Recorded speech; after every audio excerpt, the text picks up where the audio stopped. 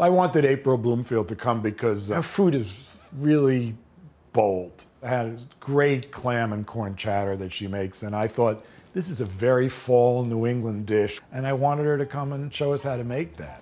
Shall I start? Yeah, tell us what we're doing. So I've just got some smoky bacon, and you want to just render all that fat.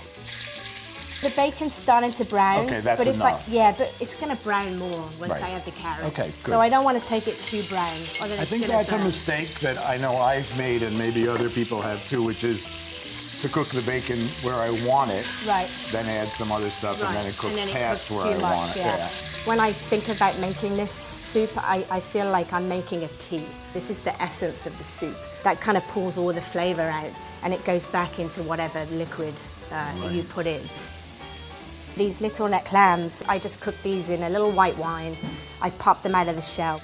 You know, I like a lot of the dice is very coarse, and it looks like a really big pieces of bacon. The carrots are very roughly chopped. I like that. You know, when I mean, not only is it easier and more the way people really cook, but you're going to get a lot of bite from a lot of this, right?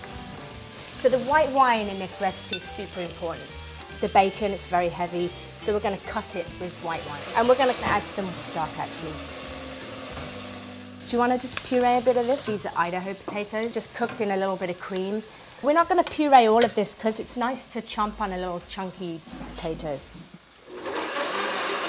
Pureeing that gives it a lovely velvety, silky texture. Oh, look at that. It's gorgeous. Isn't it velvety and creamy? It's incredible. Long Island corn is just probably hands down some of the best corn.